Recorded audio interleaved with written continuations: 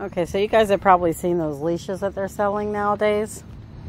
They wrap around the side, they go down. I decided to make my own and see if it would work with Tonka. He sees Capone right now, so we're gonna see how well this works. I mean, he's standing, he's not pulling. He doesn't love it wrapping around him like that. Tonka, no. Now you see, he's doing pretty good. And then he didn't. Broke. Yeah, I don't know what happened. It's my homemade leash. Say, brother. Tonka, come.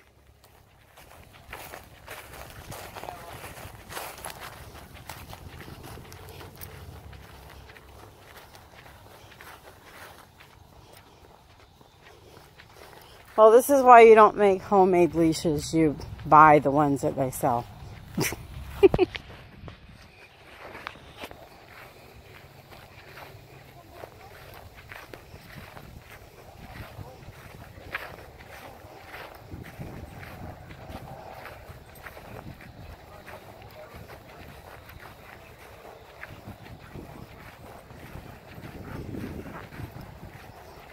Good catch.